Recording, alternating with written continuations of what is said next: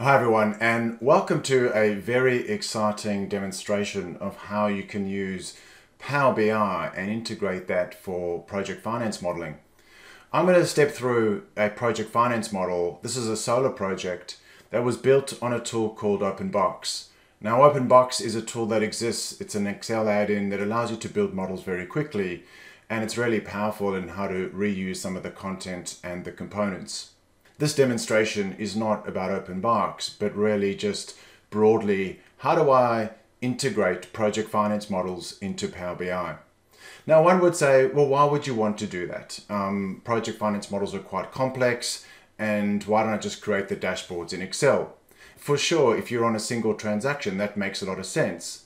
But let's say you're an asset manager and you have a range of these project finance models, and quite often the models are quite large. So sometimes you have to open up the models, run them, update them, and that can be a big process. Let's say you wanted to aggregate or get a portfolio view of all your project finance models.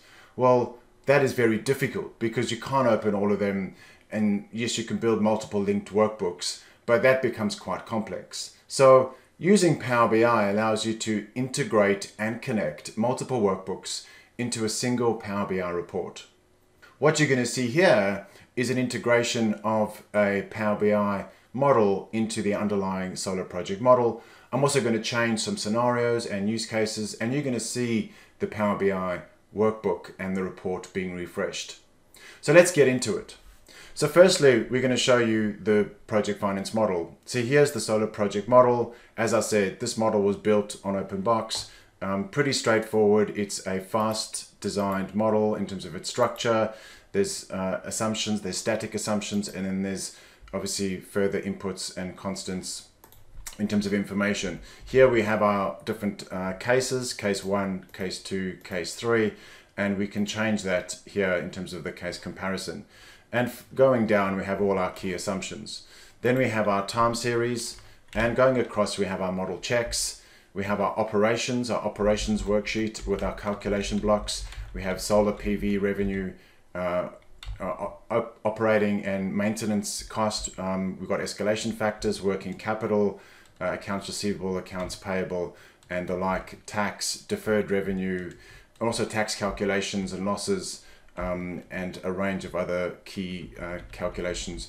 All of that is being calculated in the Excel workbook. We then have debt. We have two facilities in debt. We have a revolving credit facility, the RCF, and then we have a senior debt facility. We have some key metrics, the debt service cover ratio, or DSCR, and internal rate of return, or IRR. We have some equity cash flows, retained earnings, equity balances, dividends, and the like.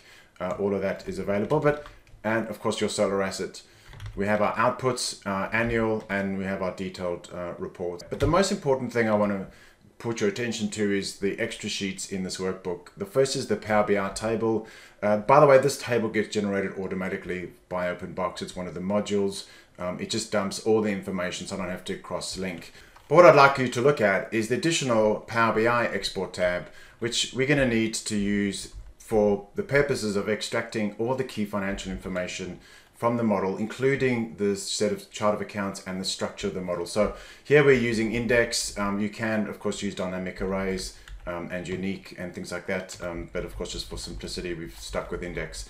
So over to the right here, we have our key chart of account structure and our key tables that we're going to be using in Power BI for our indexing of our balance sheet and our income statement and cash flow, so that we can show relevant items in the right areas within the P&L matrix, balance sheet, and cash flow. So we use this indexing, and it also allows us to show the account name and the chart of account structure. So let's go over to our Power BI now. So what we can see here is we have our solar project model, we have overview, profit and loss, balance sheet, cash flow, and debt.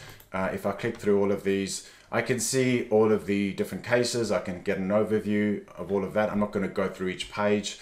It's pretty straightforward. At the top, you have your different slices. You can look at your different quarters. So I can look at quarter 1 in FY25, and I can compare that to quarter 1 in FY27 if I wanted to. And anything else that I really wanted to focus on is really quite powerful. But really what I want to do here is actually compare the different cases and the different versions of the model. So let's go back to our Excel model. Let's go back to our input assumptions. And what we can see here, right now we've got case 1. This case has got a 14.8% IRR. We can see our total revenue, 364 million. And if I was just to change this to number 2, I go Control S for save. I save the model. I then go back to Power BI. I click refresh, and we should see an improvement in the IRR. We should see the revenue change and all of the key metrics and information. So I'll just move this across. We can see 14.8%, 364. Once that's completed and refreshed, we'll see the update. So 18.4% and 411 million in terms of total revenue. If we wanted to see what's driving that, we can see each of those particular assumptions in this workbook and actually go through each of the different cases side by side. So we can see the availability is different, the pricing of the power tariff's different. We've also got different operating expenses. So that's what's going to drive the main differences. If I change this to case number 3, now case number 3, you'll see that also jumps across with the arrow. Control S, so we're going to save the workbook. Then I'm just going to click refresh in Power BI. Then this is going to allow us, now you could be saving these workbooks, uploading them to SharePoint or OneDrive, and connecting all of these different workbooks into Power BI quite easily. So here we can see the IRR's gone down to 7.4%. and total revenue 295. Of course, all that time we've also got implications on debt. So lower debt as a result of better performance. In this case, the performance is low, so we're actually using a bit more of the revolving credit facility. So let's go flick back to number 2 case, because I know 2 cases got a higher IRR. There's better revenue. So in theory, what we should be seeing is the revolving credit facility shouldn't be used as much. And if we update that, we can see that the total expenses in terms of our interest use and the facility only in FY22, which is in the initial. So that makes sense in terms of the operations and how the models are working. A great way to present the model, a great way to show stakeholders and investors in terms of what they want to do. The other great thing is you can start to embed your project finance model into other pages, into applications, into websites. So here we've done that exact thing. So what we've done is we've embedded into our Model Citizen website. We have a few images, the ones that you just saw then. But more importantly, we've got the ability to actually interact with it. So if I expand that, I can now go have a look at and interact with this financial model all within the website. So have a play, go have a look. And if, of course, you want to download the model or the workbook, then you can simply click here, download, and of course if you're on Eloquence already, you have the ability to purchase that straight away. I hope this has been useful for you in terms of understanding and seeing how Power BI can integrate into Excel models, particularly models that are quite large and complex like project finance models. It doesn't matter what you build the model on, whether you build it on OpenBox or Medano or just Excel.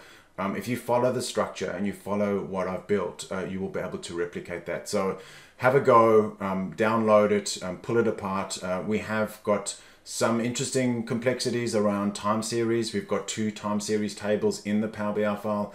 The reason for that is our debt is a different time series to the whole project life. So we don't want to show the debt visual across all the time periods. We just want to show the debt facilities over the periods when the debt is actually used, which is why we've got 2 dates tables, one for the core model and another dates table just for the debt facilities. So that's not quite typical for financial models in Power BI or Power BI in general. Generally, we say you should only have 1 dates table. So look out for that and a few other nice little hidden gems in there.